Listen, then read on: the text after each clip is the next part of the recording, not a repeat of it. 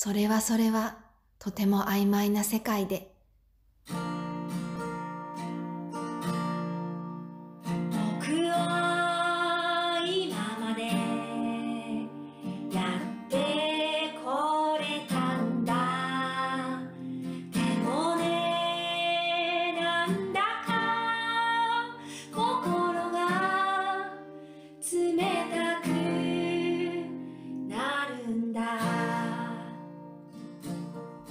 それはとても曖昧なことを私は信じて、それはとても曖昧なもので自分を苦しめて私は生きてきたんだな。今ここにないものを基準として、今この時点との差を問題点としてそれを解決する。解決し終わった後に素晴らしい世界が広がっている。そう思い込んでいたんだな。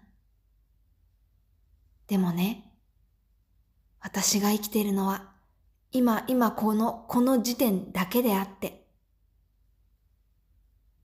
本当は何の問題もなかったんだ。問題を解決するのが悪いんじゃない。人生をどう楽しむかなんだ。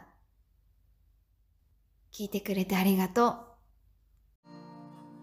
僕が見た未来はひまわりが咲いていて、暖かくて和むの小さな木の家で、